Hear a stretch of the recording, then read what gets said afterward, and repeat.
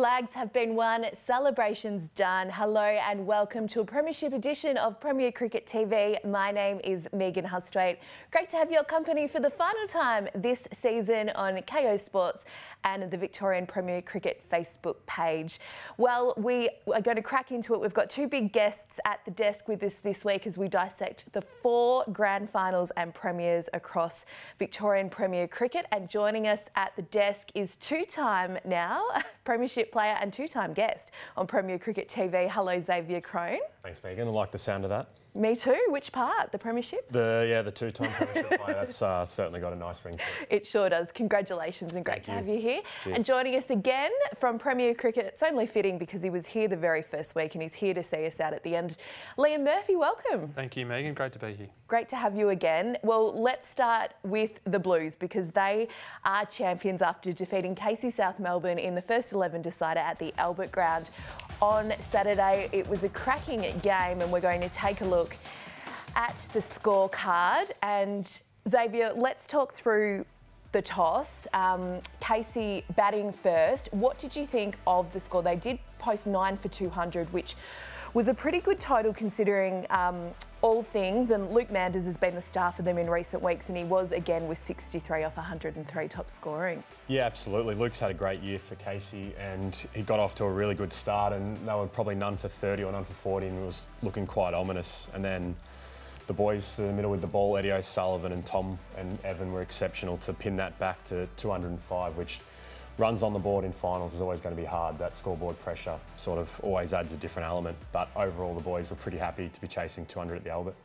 Yeah, we'll have a look at the highlights now and let's talk a bit about the bowling because you've got a spread of bowlers who've stood up at different times during the year, including yourself. But Eddie and Golbus, as you said, shared 6 wickets. But let's talk about Eddie O'Sullivan because he really stood up again on the big stage.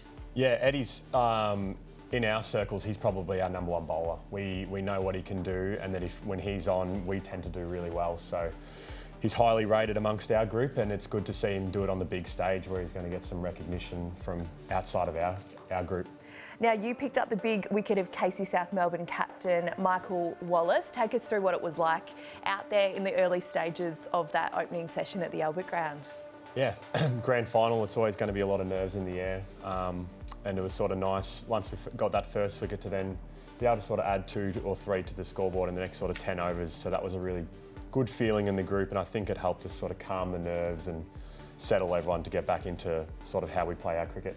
Well, Tom Smythe, we'll talk about him a lot to come, but he also chimed in with a wicket as well. And I guess consistent performances has been the key to Carlton's success and we saw that again with the ball. And we'll take a look at your innings now and you're in a bit of early trouble as we see 4 wickets down for 110, chasing 200.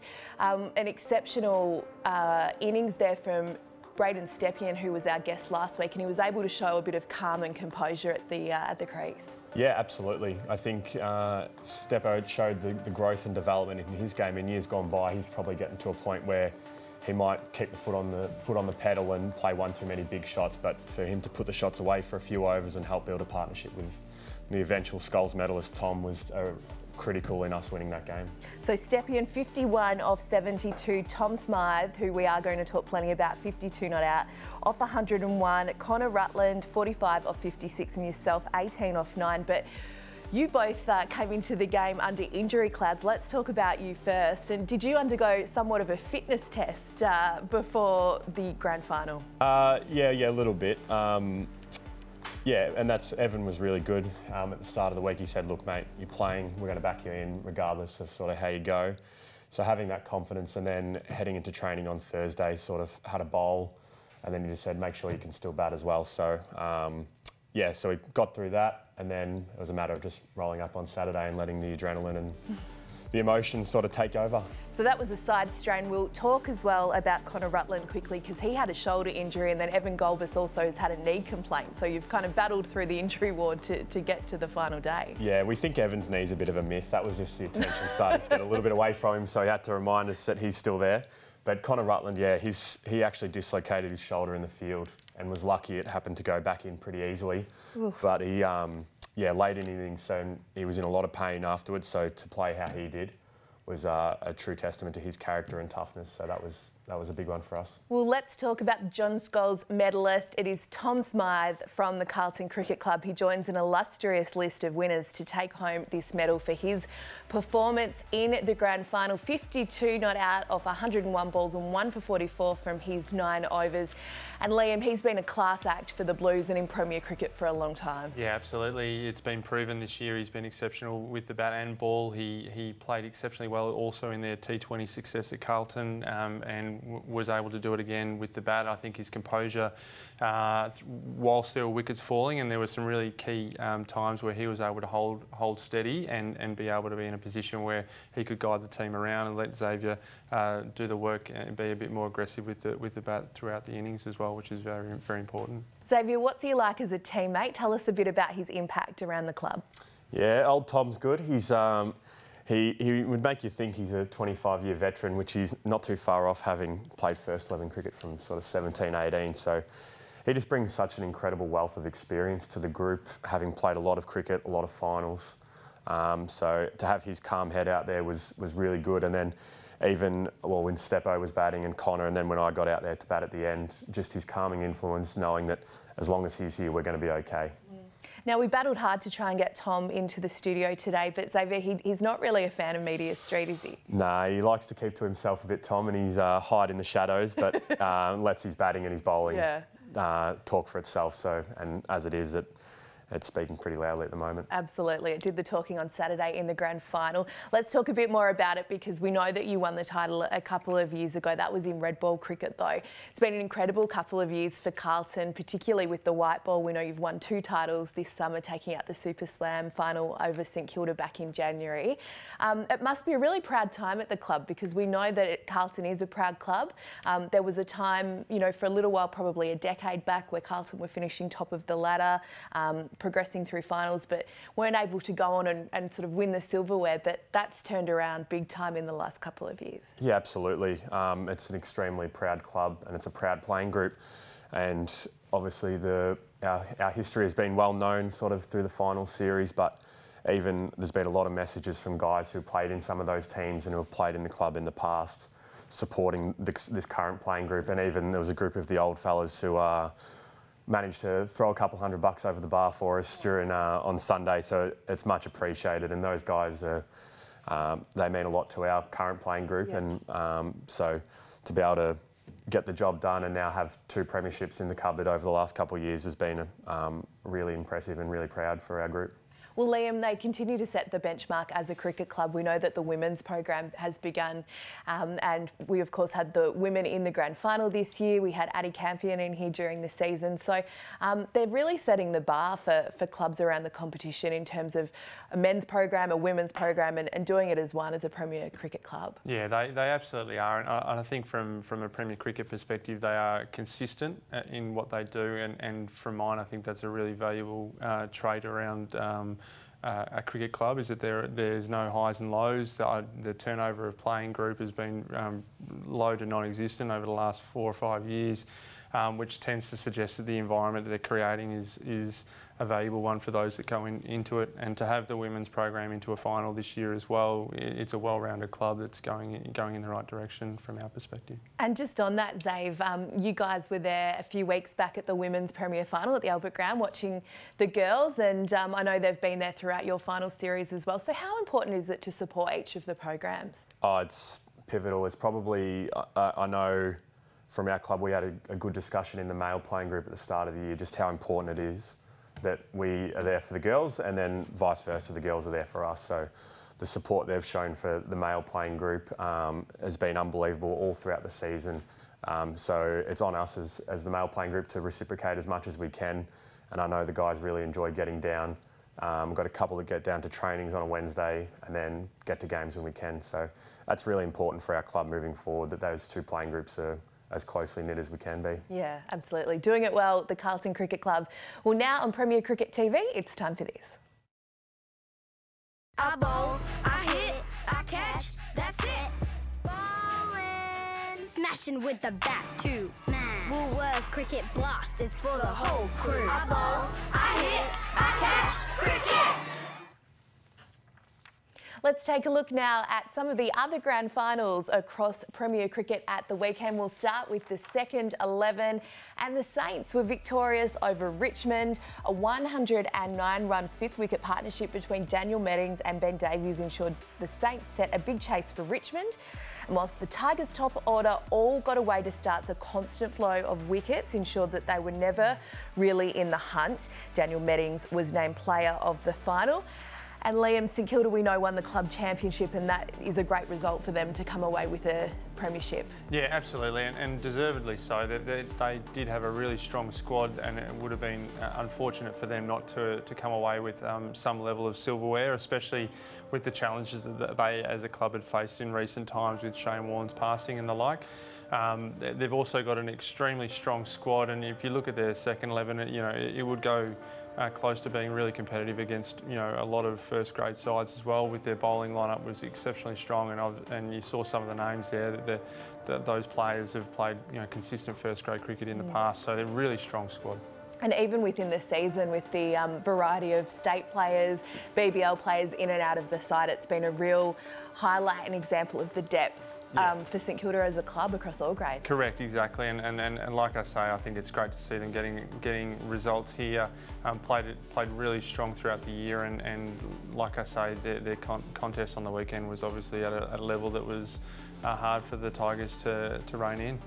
And they're always a powerhouse, aren't they, Xavier? St Kilda, across all grades, you always know you're in for a tough contest when you come up against the Saints. Absolutely. It's whenever you're coming up against St Kilda on the weekend, it's a big focus at training that you know you're in for an absolute ripping contest on the weekend. So you've got to be on your game, otherwise they'll get you, because like Liam said, the depth in their squads is tremendous. There's a lot of first 11 experience in that side playing there, so you've got to be really ready for the fight when you're coming up against the Saints. Well, we love the celebrations in Premier Cricket, particularly on Grand Final Day. We're going to take a look now at some of the great photos from St Kilda's celebrations on Saturday night. Well, if a picture tells 1,000 words, Liam, I reckon these are some of the images. Absolutely. It's great to see, and it's amazing the emotional outpouring after a game of cricket when you're victorious. There's a hell of a lot that goes into it, from family, friends and the like, as well as the players themselves and coaching staff. So you can see a collective rejoice in their celebrations. Xavier, what was your favourite picture from the grand final on Saturday? Did it involve your baby? Yeah, there's a nice photo of my dog who's been kitted up in an old playing top with the medal around her neck, which is a bit sweet, but there's a lot of great photos. I love that photo of Clocky in the middle of the St Kilda circle there. There was a great piece on him during the Test series, and he's just the heart and soul of that club, and rolls up the wickets at the junction, gets it ready for him. So to see him in the middle there enjoying some success is a really nice photo. Yeah, and we've got such amazing club content coming out on social media and digital channels. So thank you so much to everyone at the clubs that are creating that content for us to all enjoy. Well, the Demons are enjoying the spoils after the third 11 grand final as we take a look at the scorecard. Now Melbourne and Paran doing battle at Beaumaris. And Melbourne openers Matt Cheeseman and Brendan Riddell shared a 197-run opening partnership, which put the Demons in the box seat for the rest of the match. And Liam, when you get a start like that, it's pretty positive going for the Ds. Yeah, it's hard to lose those games, I would have thought, at that point in time when you're out in front of the game like they were. Clearly some really strong batting front end, and as we all know, if you can have wickets in hand at the end of the innings as well, this really helps. So some great striking there from Cheeseman. Well, James McPhee made a quick fire 50 for Paran, but it wasn't enough for the True Blues as the Ds were crowned premiers in the third 11. And Cheeseman was awarded the player of the match for his efforts in Melbourne's victory. So, well, looking across at the first three 11s, Carlton, St Kilda, Melbourne, some powerhouses there, Liam, doing their best work at the end of the season. Yeah, perennial finalists, and obviously from that respect, the Melbourne again are a really strong club, not only one specific 11, so you'll see this in the performances and the players that they have playing for them as well throughout their grades. It's a club that holds their community as they get older and finds a place for them, so it's really good for that for the playing group to have that mixture of old and young, and you can see that with their third and fourth 11 for that matter, who played off in a final last week, but were unfortunately knocked off. So, yeah, they're doing a hell of a lot of good stuff there at Melbourne across all of their grades. There they are, the Melbourne third 11 premiers, and gee, the facility out at Beaumaris is fantastic too, isn't it, Liam? Yeah, outstanding, and it's just great to see those types of facilities being created for our players, both men and women, to participate in. I think one of the key elements of the next 10 years or so from a cricketing perspective is making sure that our grounds, both men's and women's, first and seconds and thirds and fourths, are at a standard that really sets it apart from community cricket, and that we can really have an environment that allows our best players to really crack in against each other in amazing facilities, and that is a perfect example of that. Both their south and north ovals at that facility are outstanding, and you think that then you've got the Albert Ground on top of that. It's pretty handy. It was a good weekend for the D's with their teams and also their venues. As we take a look now at the fourth 11 grand final result, Frankston Peninsula and Paran doing battle, and Nicholas England and Sean Parker set the foundations for Frankston Peninsula's innings, and some further contributions from the middle order helped lift their target to 181. And Xavier, sometimes moderate targets like that can be a bit tricky in grand finals, but as we know, runs on the board are key. Absolutely, yeah. Like we mentioned before, runs on the board and a bit of scoreboard pressure can make people do funny things in finals. So you see quite often sometimes these lower totals can be really defendable, because once you get on a roll, you can really get going. Well, Paran's Alex Turner anchored the True Blues chase, but unfortunately for them, it just wasn't enough as the Heat were crowned premiers. But Turner, however, was named player of the final for his efforts with both bat and ball.